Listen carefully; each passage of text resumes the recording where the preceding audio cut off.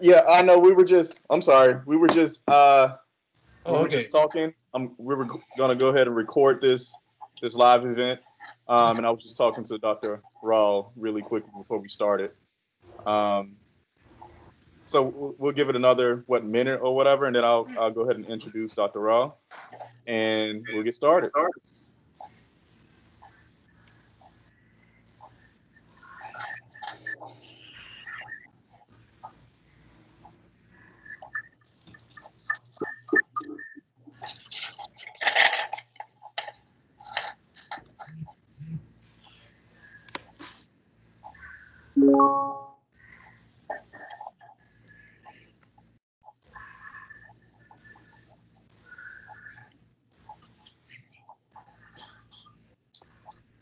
Okay, everyone. So it's 11 o'clock officially now. I'm gonna mute everyone just so that we won't have any noise interference.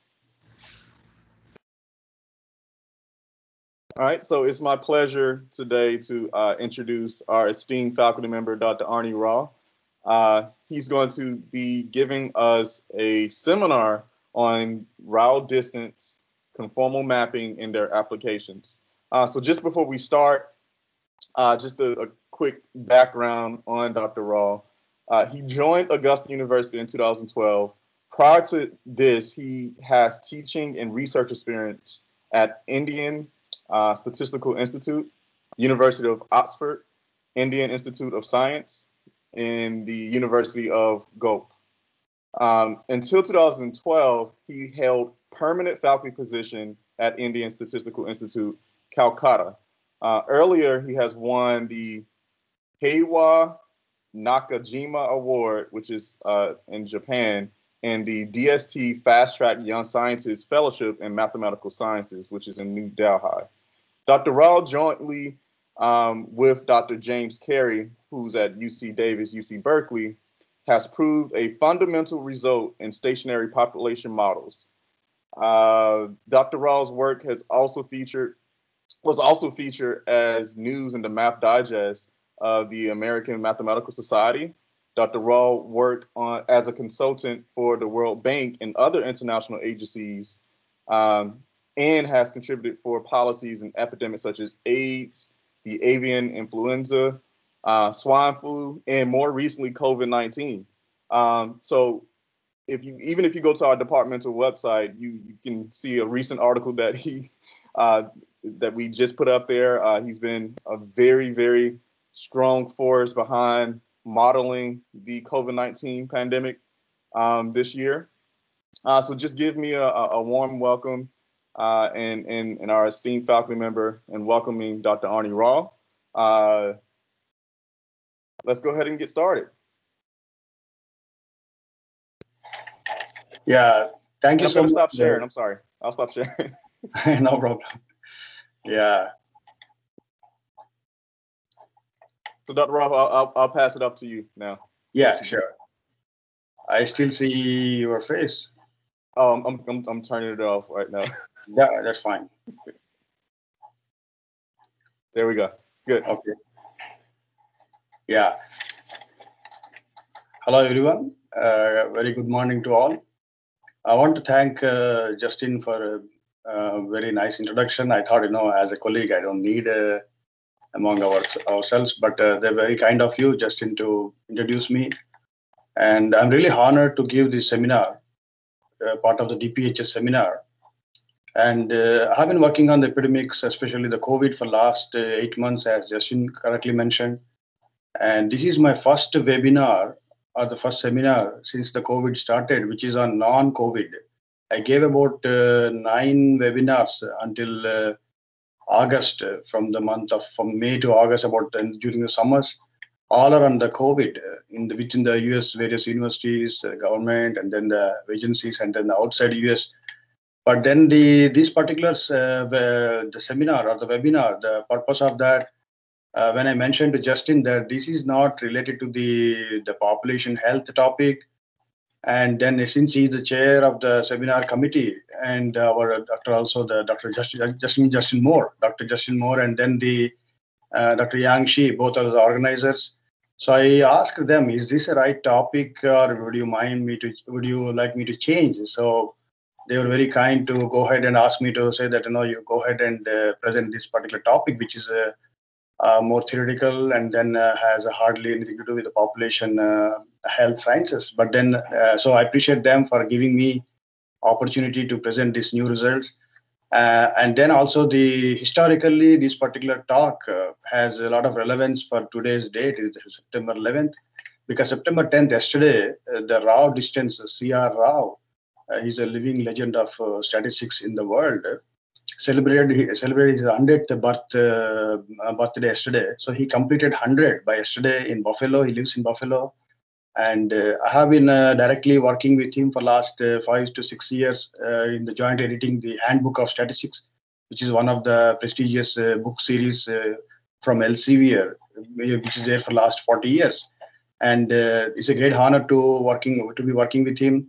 And American Statistical Association, ASA, their news bulletin in the released this month September issue, they have actually brought in a very nice article on Professor C.R. Rao on his centenary, written by someone else, and an August issue of the Significance, which is jointly by the American Statistical Association and the Royal Statistical Society. They also together brought a issue in the Significance, which is a magazine by these two organizations, in the August issue, where they also brought a issue of a nice article on the Professor C.R. Rao, where I was also one of the co-author along with the other statisticians. So given this background, this is the so I wanted to, this particular talk related to the Rao distance is because of the C.R. Rao's stature, and according to Bradley Efron, who's a renowned bootstrap inventor, C.R. Rao will be, will be among all-time 5 great statisticians, along with Carl Pearson, Fisher, and among others. He's an all-time 5 great statisticians according to the Bradley Efron. And then American Statistical Association mentioned him as a living legend of statistics. So, and then also this particular talk has a second part other than Rao distance, conformality. So this is that particular aspect of my talk would be a sequel to my last year's talk I gave at the Somerville campus in the math department. That was on the whiteboard, whiteboard really presenting in the. So that particular talk related to the complex analysis. So I proved a theorem on the board, there, the proof of the fundamental theorem of algebra. That's where, the last fall I gave the talk there. So that particular part of that can be treated as a sequel to that particular content, but it's not the same content, sequel. So as we move on, you will see all these things during the talk. And then the similar content I'll be presenting. I received invitation to present at the various linear algebra meetings this year. So I'll be more or less presenting the same talk. The same content. Conformality and the Rao distance. And now coming to the actual content organization of the talk, I will start sharing the slides.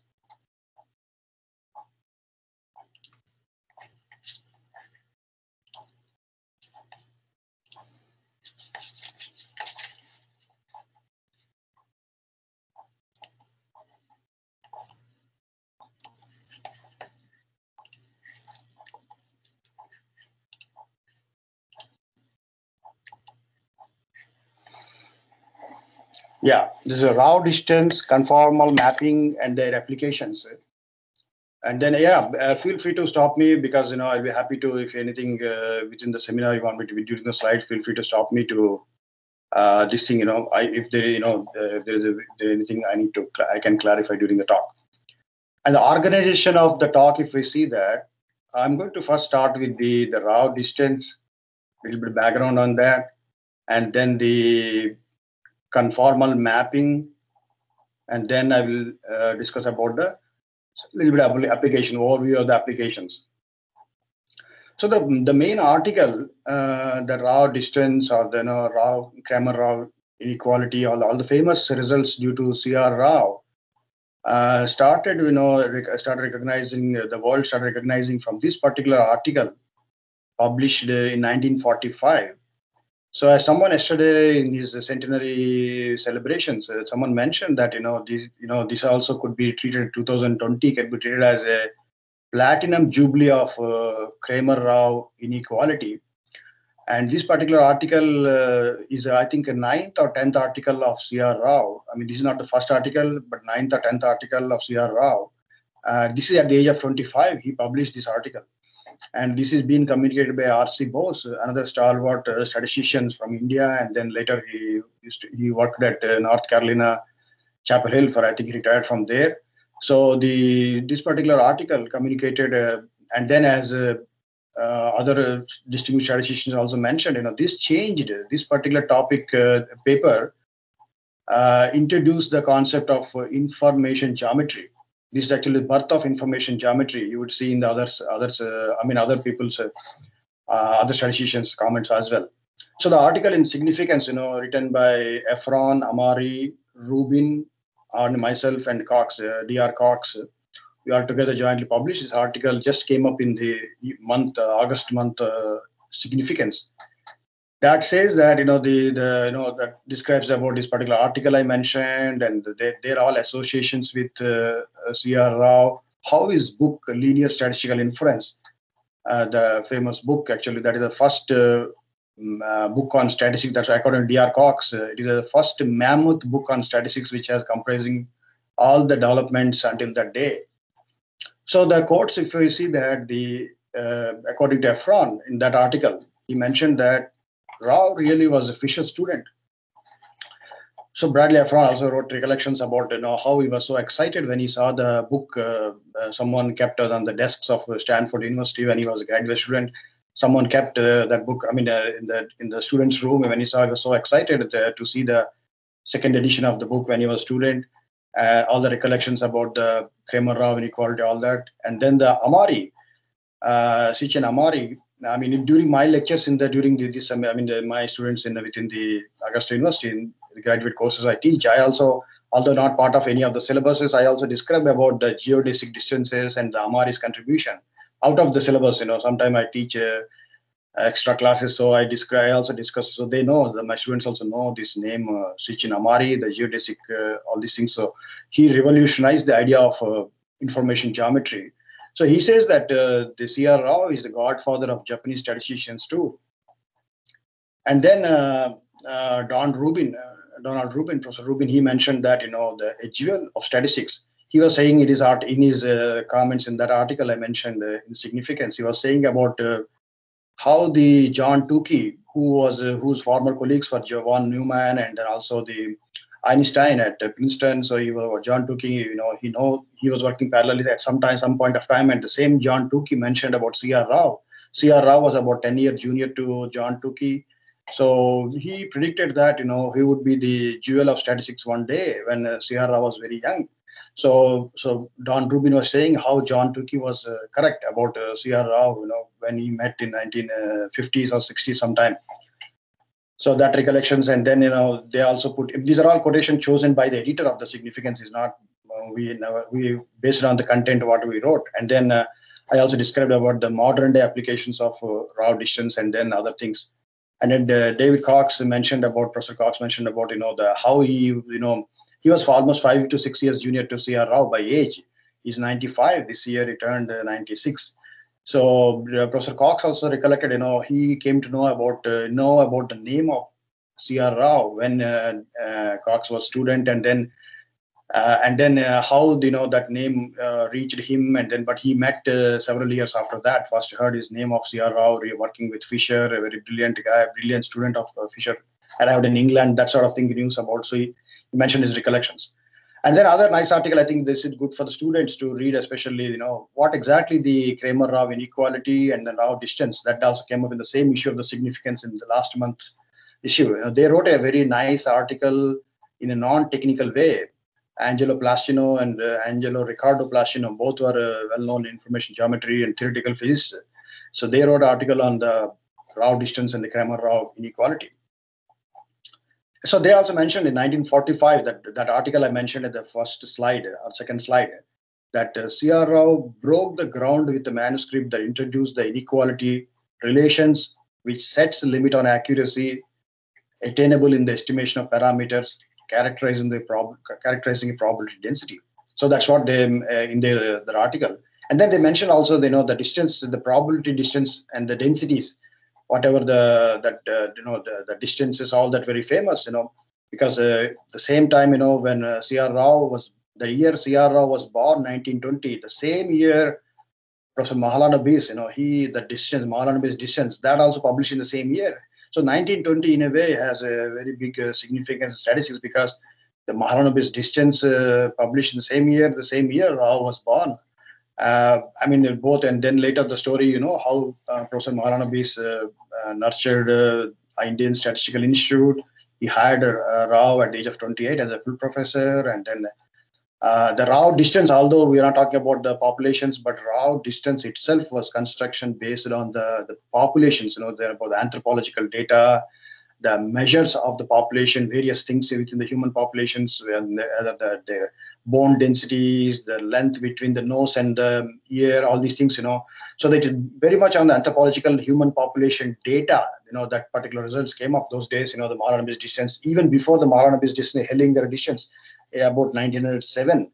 And then also other things also came up, that was the period, the golden age of statistics, the evolution of the statistical methods, and Kolmogorov on-site publishing on the axiomatic approaches, which I just described to my students in my class.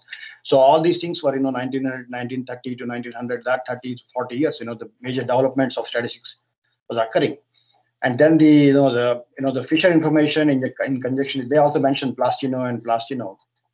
Fisher information in conjunction with the Kramer-Rao inequality, Rao distance, all are important tools. So this also they mentioned in their article. So coming to now the technicalities of the talk, these two inequalities, I will start with these two major inequalities. Suppose you consider two convergent series, AN and BN, such that AN summation of A, series AN greater than or equal to series BN.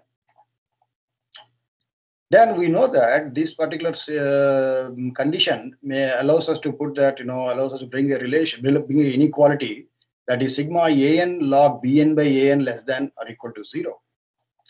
So a lot of information is preserved in this inequality. They look very, they are basically, they have nothing to do with the statistics there, but information, the information inequalities, this particular inequality can be treated like can be called a information inequality. Because the properties of A and BN based on the small condition, that is, the which is greater than this particular series is greater than that particular series AN and BN, then we can deduce that sigma AN log BN by AN is less than or equal to 0. And then also further students can verify that AN less than or equal to 1 for all n and Bn less than or equal to 1 for all n, then twice the summation sigma An log An by Bn, which is greater than or equal to An multiplied by An minus Bn square. That we can verify based on this particular inequality if A and Bn are less than or equal to 1. So that indicates what? The information. That means the behavior of the sequence, the terms of the sequence, the values which the particular the terms will take, that determines a lot of information on the future events. So this particular inequality, and then similar inequality also, in a continuous form, if you take two non-negative integrable functions with a measure. Those who have not been my students, those in 3-4 years back, our graduate students, in the summer I taught a course, measure and integration. This is not part of the curriculum, but then there's part of research course. I don't remember what was the course. So I especially just for the out of students' interest, I taught about the measure. So those who don't know, just for treat that as a random variable. So then the similar inequality we can deduce in integral over f log f by g. So this is the period, this inequality was also there in that time of the period when the Fisher and all these, 1920s, and the Heisenberg uncertainty principle. So uncertainty term, how much uncertainty we can bear in the future based on the small observations what we have. Even the Poincare, the dynamical system introduced, and we know that, the initial conditions, whatever there, if the differential equation in the long-term behavior of the differential equation need not, the lot of uncertainty can be generated because of the initial conditions. So that even the COVID also, when the several interviews in the various media, other places also, they asked me about accuracy of my own modeling results. I mentioned the same thing. The uncertainty, the level of uncertainty is very, very important. That's actually the quantum physics aspect. Uncertainty was used in the quantum physics mostly. And then the C.R. Rao using the Riemannian manifolds, all that, which is different than the Fisherian, thought. That particular deviation he brought to the statistics was using the Riemannian manifolds, and then he brought the Kramer-Rao inequality. So this inequalities played a bigger role. This particular inequality or these kind of inequalities can be called as inequalities of information. And then Fisher information, the same time, the Fisher information, f theta, if we denote it by f theta, then this particular f theta, we can, the derivation, the students of my lecture, they know it, but then most of the students, they know, so we don't have to worry. But then the Fisher information, if you do not have a script f, then this can be written as, the expectation of the dou log f by dou theta, where f is the probability density. And then random variable could be generated, or it could be a general random variable or a vector value. Either it could be vector or it could be general random variable on a general space. Should be any space with some distance are there, well-defined distances, and with a finite measure. You'll have finite measure, then that sort of things can be derived. And you can find, for example, Cox and Amari in various books. Also, you can find the more details about the this Fisher information. And then if we also know that if f dot theta is assumed to be differentiable with respect to theta, then we can write the partial derivative of the integral equal to integral of the partial derivative of the densities. So this is possible because of the condition on the measurable set we introduce. And then, so what do we mean in general? What do we mean with information on an unknown parameter theta? Until the information criteria, all that were not there before the Fisher, and they introduced the Fisher information, and then the improved by the Rao with the Kramer-Rao bound, and then how the Kramer-Rao bound, all these things. So in general, the information we mean here is how much information, like that information in a particle, if there is a particle movement in there, or if there is a movement of something or genetic code, how much information, the random variable you collect on how much information that will there. So how much uncertainty regarding the unknown value of theta is reduced as a consequence of observation. Whatever the information you observe based on the random variable, the uncertainty regarding the unknown value of the parameter, that's what we mean by information here. And various people have various interpretations. So I prefer from the interpretation given by Rao. And then the situation, the random variable will have a maximum information arises with a unique, maximum information arises if there is a unique observation with probability 1. Only the unique observation is there, then you see the random variable will have a maximum information. Because there is no other, that means the uncertainty is reduced. And then the same, as I mentioned, the Hellinger distance, Hellinger distance also played at the same time a major role in 1907. Hellinger came up with this very interesting distance. So you call Hellinger distance. If f, these things are denote the probability densities, then the Hellinger distances can be constructed as cos inverse of integral fx theta 1, fx theta 2, where they are the two, the densities for random variable x with two set of parameters theta 1 and theta 2, where we use the measure. So several books, several articles you can see on the Hellinger distance, application of the Hellinger distance in various situations. So especially, see the Lindsay's or Shin Basu Sakkar or Stearman, and all these things, you'll see these details about the Hellinger distance. At the same time, they are related, the development of the, the Fisher information, and then how the Fisher information, you'll see that little bit variation. Suppose we take instead of theta 1, theta 2, if theta 2 is considered as theta 1 plus delta theta 1. And then we can expand f of x theta 2 by Taylor series. The previous slide, f of x theta 2 as a Taylor expansion, where you consider theta 2 as a theta 1 plus delta theta 1. Then the Hellinger distance, we can write the cos inverse of f theta 1 and 1 minus 1 by 8, derivative of f with theta 1 and f theta 1. So obviously, you see that from looking at that, that is related to the terms are associated with the Fisher information. So, one can immediately see that this particular expression of Hellinger can be written as cos inverse of 1 minus 1 by 8 Fisher information theta 1 delta theta 1 square. See, so that the Hellinger distance, that 1907. I mean, there are many things came up at the same time. The distance, although the Euclid distance is there, norm very much is there, and then the Mahalanobis distance came 1920, and the Bhattacharya bounds came up in the. So the distance was, the statisticians were very much worried about the distances, information, how much random variable was carrying the information, how much data to be collected, because that article, the 1945 and later articles of C.R. Rao. I mean, especially not 1945 article, there is no population mentioned. About the real data. But later articles, you'll see that, he mentioned about the bones and the skulls of the data, in the anthropological data, all that. So there also you see that how they were worried about the distances there and the bounds, all these were there. So you see that the Hellinger distance also can be associated with the Fisher information term. Then further properties of Hellinger distance, if you see that Hellinger distance increases with the increase in the value of theta 1. See, the distance increases. And then this is a measure, Hellinger distance can be used as a measure of sensitivity of the random variable with respect to infinitesimal change in the value of the parameter. That's why you consider delta 2 equal delta 1 plus theta 1 plus delta theta 1.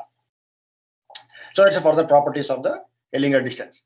And then coming to in the improvement of that, then the using of all these things, for example, see that Sierra considered, it's a multivariate situation, where multi-parameter situation with theta 1, theta 2, etc., and delta theta 1 plus delta theta 1, theta 2 plus delta theta 2, etc. So in that, several parameter case.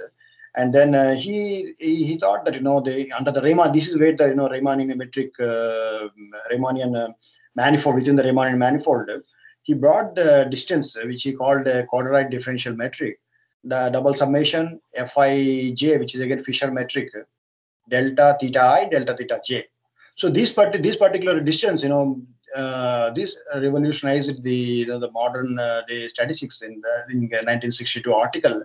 And then the details about the things can be seen in the P. Chowdhury and Maybank and Wu and Srivastava. That are there. I mean, many other hundreds of articles are there. You'll see in the MathSciNet. But then these articles, I personally liked it. I have read it, these articles. Along with many other, I see that they describe the beautiful properties of the Rao distance and how this, various because Rao distance also use the Fisher information. All the properties of Fisher information are just incorporated within the Rao distance there. And then with this background, what did we link? Because the Rao distance and then the previous slides, the Hellinger, all these things, and then the Fisher information all together, they carry a lot of information about the random variables, about the parameters, what is the minimum information needed, minimum information to be collected, but they within the bigger space. But then the improvisation of that, because in the curvature, when you consider in the higher dimension, the geometry here comes into the picture because of the in a higher dimensional space. Imagine that you have at least R3 in a sphere, and then within the sphere there is some function which the values taken with you plot at a continuous function within a sphere, within the solid sphere, not a hollow sphere. And then you see that particular values which pass through that, it's like a particle movement in that. So the geometry plays a bigger role. Now they combining with the geometry, the angles, how the angles between the between the certain curves which intersect each other based on the tangent lines. So that's what the development conformality which I introduced into the Rao distance. And because of the COVID, all these things we got delayed. The development, although I've been working for some time, but now in the COVID, everyone have to lost. Most of us, as Dr. Moore mentioned, he himself done a lot of work on the COVID, amazing kind of work Dr. Moore has done. on the COVID, especially brought new results into the new data analysis and the new things. So similarly, I also lost lost a lot of my time into the COVID, and then we are happy that we are able to bring good results. Now coming to the back, I resumed again back during the summer. And then if you see that if you take and within the conformal mapping and the raw distance, that linkage I will explain you here. If you take two complex numbers, Z1, Z2, this is where I mentioned about the connectivity between my talk last fall that I gave during the Somerville campus during the last fall. So if you take two complex numbers, Z1 and Z2, that belongs to when the Z1, Z2 and the complex numbers, the argument of Z1, Z2, this is a well-known result, an argument of Z1 plus argument of Z2 and 2 pi n Z1, Z2. That's where the Z1, Z2 complex numbers. We all know that the complex number Z can be written as x plus iy. X and y are real numbers, and then the x equal to r cos theta, and then y equal to r sin theta. The e power I theta, the Euclidean, Euclid wrote that kind of form. And then we all know that if you write x equal to r cos theta, the x equal to r cos theta and y equal to r sin theta, then obviously the mod x that can be written as mod z cos theta and mod z sin theta. So that means the unique value is called the principal argument. That's what we write, arg. Just you all know that, but a quick recap. So the n z1 z2, this is very important. Because n z1 z2 equal to -1 within that range. The three kind of ranges: -1, 0, or 1. And so arg z1, two complex numbers can be written as angle between the z1 and angle at z1 z2, and then 2 pi n z1 z2. So if we take an analytic function, suddenly we went to the new aspect here, but I will link up these two later. The one previous in the raw distance there. So you'll see that if you consider analytic function, that is we call it a complex analysis. Analytic means which is differentiable, but which has higher properties, more other properties. When you have to have a disk around all the points in the near neighborhood has to be differentiable. That's called this thing. For example, mod z square is differentiable, but it is not holomorphic, or it's not analytic at z equal to 0. But fz equal to z square is analytic. There's two examples. Then the line segments. If f will map two line segments intersecting at a point into two curves intersecting at fc belongs to c. And then if f dash c not equal to 0, that means if you take the derivative at c not equal to 0, then the intersection, then this is important, then the angle at the intersection given at the line segment is same as the angle at the intersection of the tangent lines. So this is the result. This is nothing to do with this. This is all well-known result in all the textbooks you will see. Then if you consider a path, a comma b to r power n, that is a n-dimensional space. Then if you take a real value vector valued function which is continuous on a compact interval. Compact means here it is closed and bounded. So compact interval a comma b subset of r, and then you see gamma maps a comma b to gamma t. This gamma t is in the r power n. So this is a real line, and on the a comma b on the real line. So gamma maps, so higher we're taking. You're going to the higher dimension, the mapping, So that's called and then this gamma is called a path. Gamma is called a path of this thing. And similarly, the functional values gamma itself is called a path, but the functional values of gamma that trace out set of points, within the Rn is called the graph. This is also the path and the graph. So these are the two things. Just focus on the path and the graph. So that's why you now consider two graphs, G1, G2, two graphs corresponding to two smooth paths, gamma, gamma 2. Smooth means they're continuous here. So gamma 1, gamma 2 are the complex valued function because we took a higher dimension there, complex valued function. And then suppose gamma 1 is from A1, B1 with an interval A1, B1, and gamma 2 is from A2, B2. Two intervals on the real line. And then pick up a point T1 within the interval A1, B1. Pick up a point T2, A2, B2. And then gamma of T1 equal to gamma of T2 equal to C. That's the common point there, C. Then if gamma derivative is not equal to 0, that's important because we saw in the slide, if dash c not equal to 0, then only the tangent lines, the intersected curve, the line segments, angle at the line segments intersect the angle at the tangents. So angle from G1, G2, that's graph at C, we can write down as the arguments.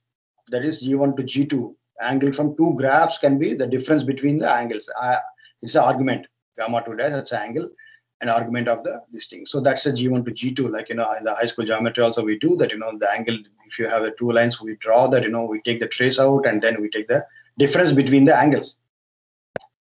So now I assume that since f dash c not equal to 0, then the disk around C, that means, imagine the neighborhood around C that you call a BC or a ball C, on which f is 1 to 1. So now what happens is, since f is 1 to 1, when the we all know that continuous function maps a particular region, if you this thing, you want to them, all the entire neighborhood it maps. That's the beauty of a continuous function.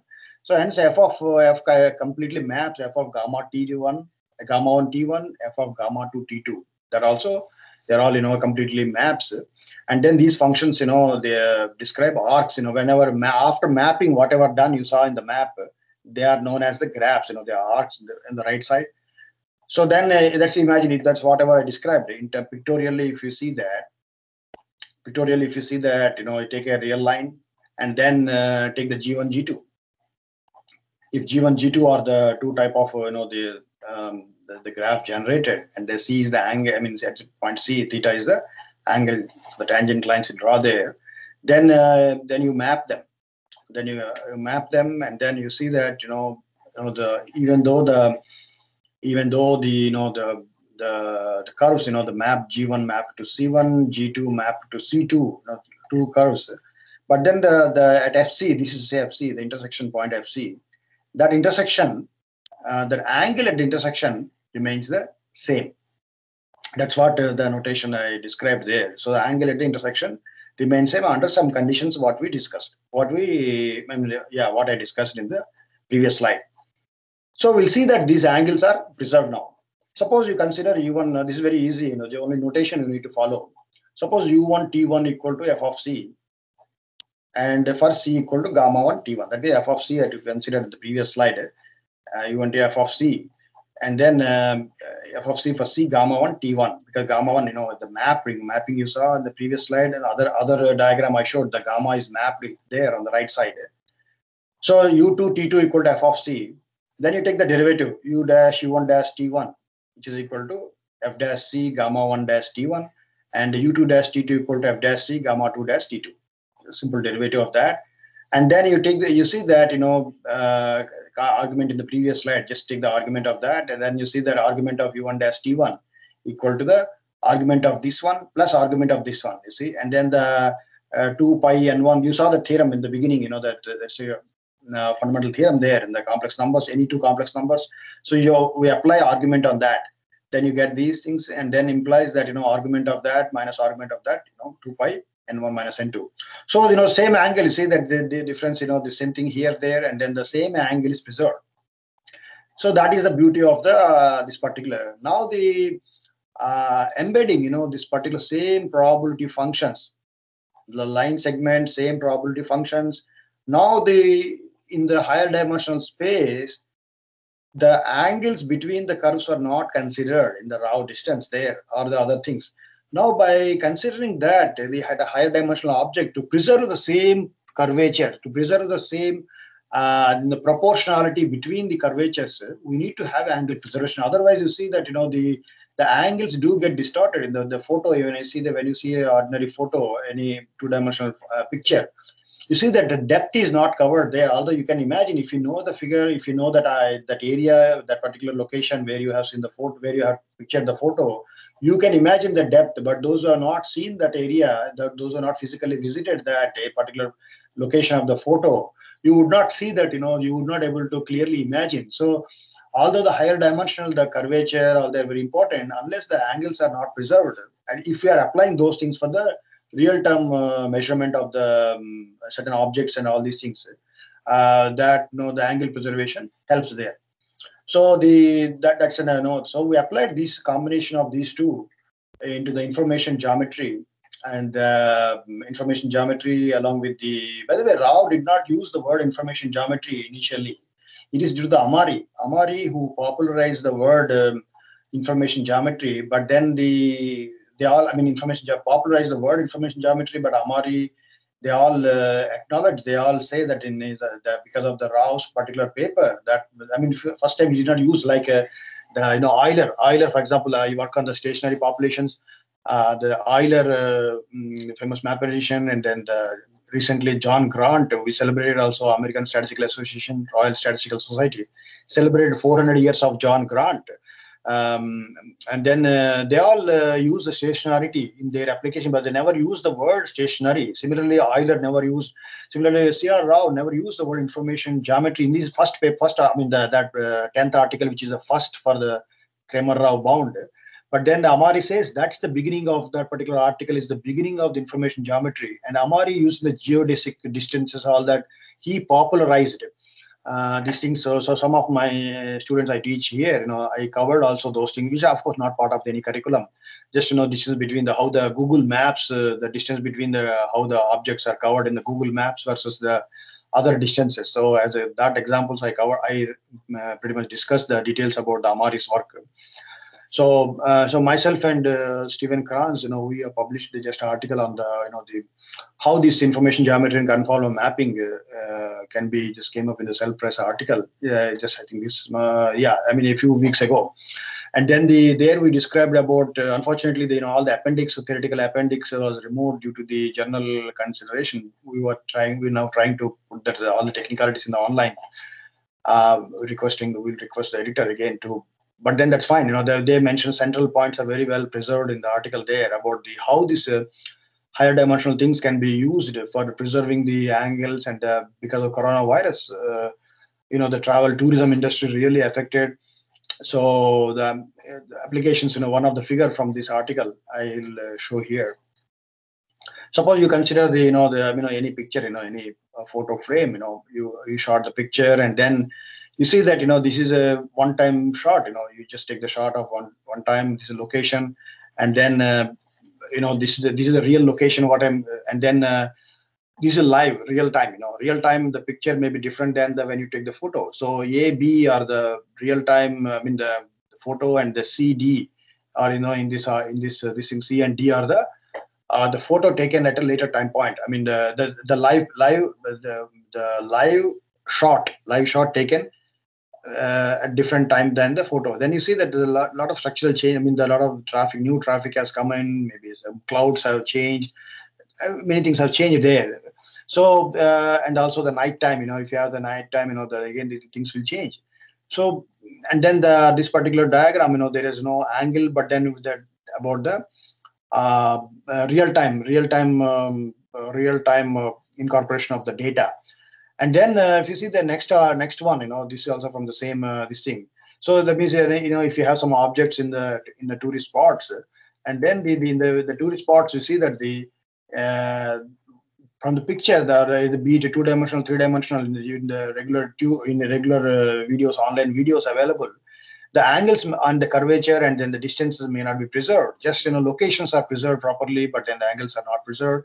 Hence using the drone new technology, the angle preservation, curvature can be, as you see in the second photo, this can be preserved, and then that would actually improve the visibility, and then the more realistic improvement of the technology can be used. These are also taken from our article there. So when I propose the ideas on the information geometry, the probabilistic functions, and then how these kind of densities can be incorporated, then that it's peer reviewed, and the reviewers also they were a bit initially although very supportive. They wanted us to give all the details. We even provide finally the journal articles, that did not, but it's fine. They were all amazed. The first draft when we submitted, they were thrilled. Editor was completely thrilled to see such a nice applications of these two, combining the marriage between the information geometry. And I'm going to give more theoretical talks end of the fall, December, January, some linear algebra meetings and other meetings, and I received invitation. So there would like to present more and more. I would like to present into the into this particular aspect, and then some realistic examples also. And then in connection with that, as you know that I edit jointly with Professor Rao Handbook of Statistics, very prestigious series by Elsevier, last 40 years. And then our current volume on data science just released, and next volume will be on the also data science released in February. All the chapters are done, and then now we are final stages of processing. But after that, we are going to release a new volume, which is on the information geometry. The volume subtitled Information Geometry, along with Angelo Plastino, myself, and C.R. Rao. This will release in next fall, September 2021. This book, and we have lined up all the authors started working from last month. I think from July. I think all the authors are writing. Fantastic group of authors. They have been working on the information geometry for I think at least for 20 years to 50 years of experience. Various authors of various age range. From across the world. Already we recruited them, and they have been writing these chapters on various aspects of information geometry. Especially, I forgot to mention, there is a nice journal came up. The journal title also Information Geometry, whose chief editor is Shinto Eguchi by Springer. And that first I mentioned also to my students that in 2018 that came up, that journal was launched. And we have several editors of the journal also. 3-4 editors of the journal also. They were part of this group here. And that particular article, that particular journal is also 100 editors by Efron, C.R. Rao, David Cox. There are 100 editors of this journal, and Sichin Awari. These 4 are honorary editors of the journal Information Geometry. And then we are also bringing a nice volume on the Information Geometry release 2021. So I really want to thank all of you for having a lot of patience, and the chair of the organizing for permitting me to present these things to all of you. And I was really excited to bring this to the attention of our department. And most of the faculty they know. Because last year also when I gave the talk in Somerville, several faculty members attended the talk in the campus, and half of our students also were there. So I took the liberty to present some of the technicalities here. I'm sure they will all understand.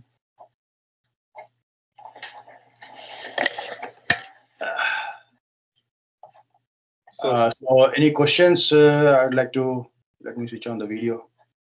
Yeah, first of all, I'd just like to say thank you for the great presentation, Dr. Rao. Yeah, and we'll just leave the floor open for questions. How do I switch on the camera? My camera is lost as soon as I started the presentation.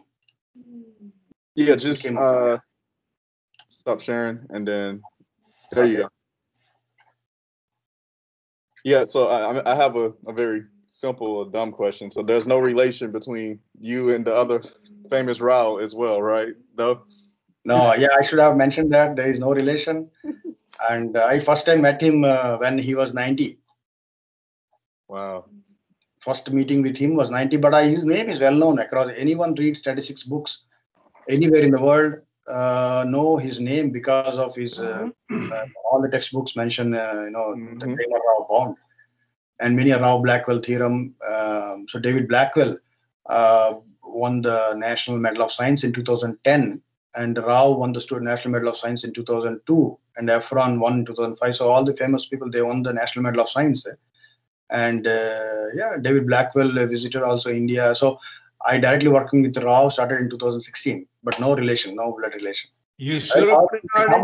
It's a common name, like Kim in Korea, or Chen in China, or John in USA, something like that. Are you sure you're not related? No. Genealogy? It's back, generations back, it might be coming from. Maybe that is that. Yeah. Thanks. That's nice talk. Thank you.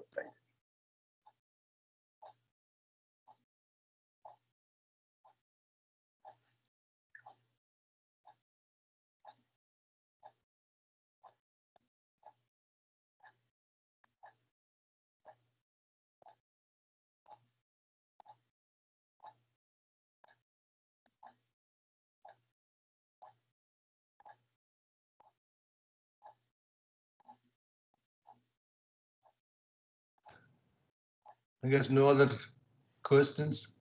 Now, I just want to make a comment that, being in a biostatistics department, we don't hear much of the historical perspective of statistics and the big names and the philosophical discussions and that sort of things. You don't hear much. I came out of a stat department. This was a normal thing there. Almost every seminar, people talking about this kind of things and the philosophical aspects and fighting about those things. And in those days, there used to be rabid Bayesians, and there's a big group of people who didn't like that, and there used to be big arguments about that. All this nothing to do with the statistical analysis per se, but just philosophical and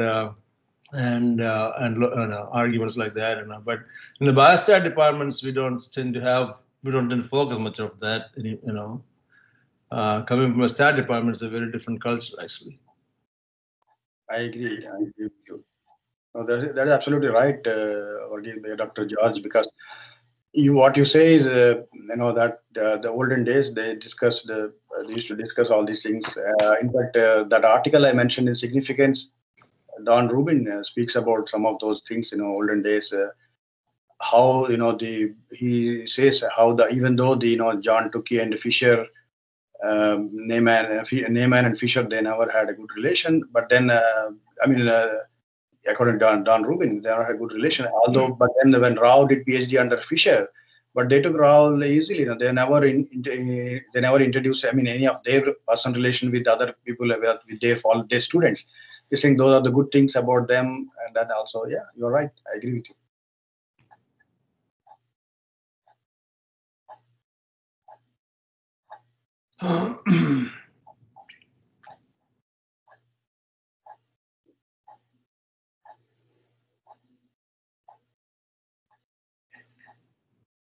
Right.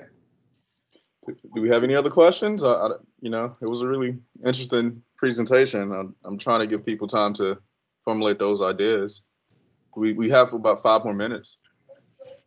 Yeah, as Varghese knows, this is actually the populations. Although my talk did not cover, this is related to the populations. The measurement of this particular entire thing developed based on the measuring the distances between the various group of populations. How to understand how far they are anthropologically, how the origin, the relation, the distance between the various skulls. The various things within a skull. From the skulls, can we distinguish the people, and then the multivariate development of the principle, how to separate certain groups, how to separate club together, join together. This is all the origin is very much related to the population sciences.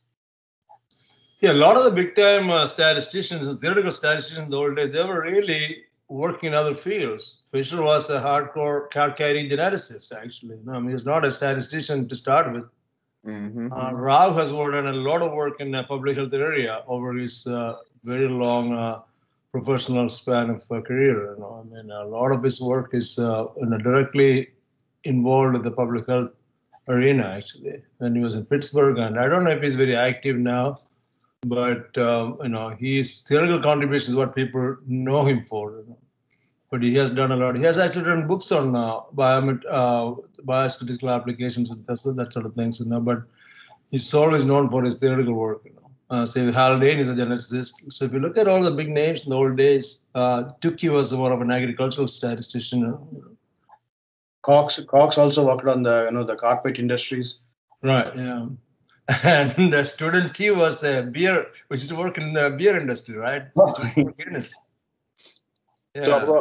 Dr. Rao, I have a question regarding those the specific methodology and whether you have collaborated with people from evolutionary biology, the geological sciences, because what you were saying is very interesting, and whether you're able to use those applications within those specific disciplines. And so have you had that interdisciplinary approach? Now, because now the angle preservation concept introduced. Now I would like to see that the applications, because the slides already I shared with the slide before presentation. I shared with a lot of evolutionary biologists. I know it's in the US, in the University of Georgia, Athens campus. I know the people in ecology. In fact, my own collaborator, Dr. James Carey in University of California, Davis. he himself has tons of experience of working with he himself is the entomologist. So this I would like to now collaborate on this aspect and see that practical. I don't want to bring just for the sake of bring some data, put some like that. We can bring in many applications, but to see realistically where that's called non-trivial applications. I like your question. It's a brilliant question, Justin. Thank you. Thank you.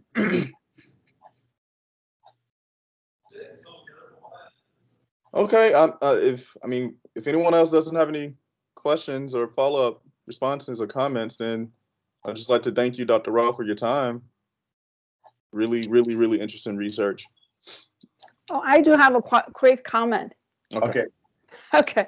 So you discussed the for two non-negative functions, the distance measure, which is fx log of fx over gx integral, right? Mm-hmm. So I think in information theory or engineering, or actually also many statisticians refer that as the Kullback-Leibler divergence measure. You mean the cos inverse of that part, that aspect? Not cos inverse, the earlier one when you review the distance measures at the beginning. Yeah, you mean the inequalities? No, just the definition. Just a minute, I'll go to the slide.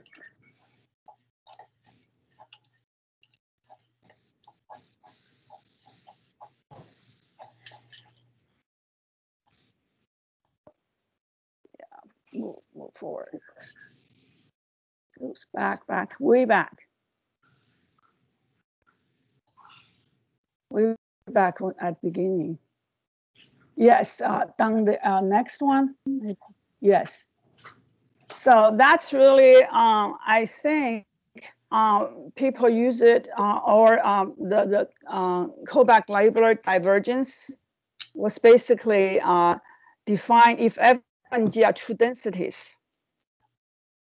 Here is more general. You have two non-negative integrable functions, right? So, but basically, I think at least classically though, this measure is not really a distance per se because you have two functions. It does not satisfy the symmetry property and also the triangle inequality.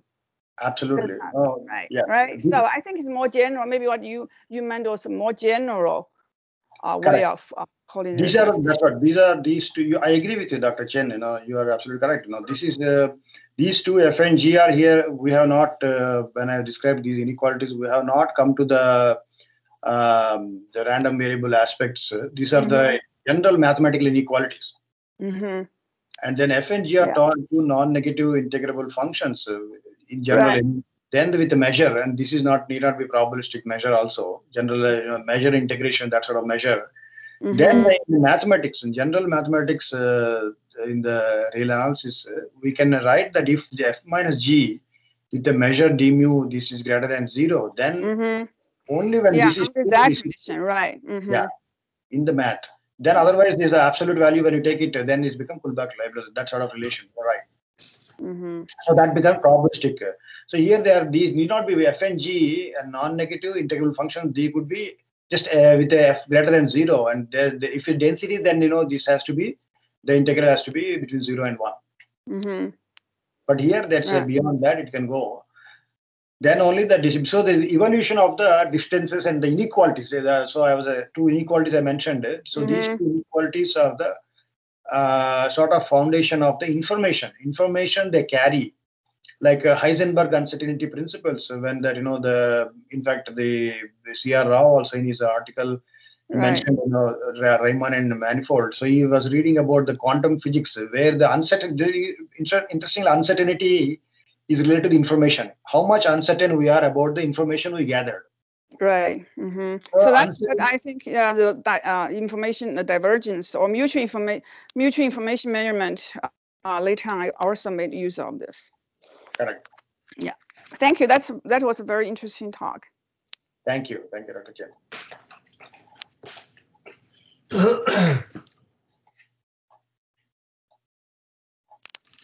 Okay.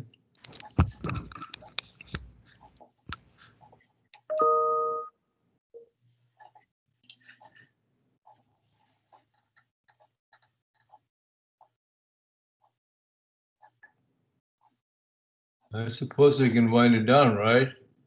Yes, sir. It seems that I way. guess so. We've got another one coming in. Got another meeting coming at 11. Yeah. All right, guys. Well, thank you for joining us for our virtual DPHS seminar. Thank you, Dr. Raw.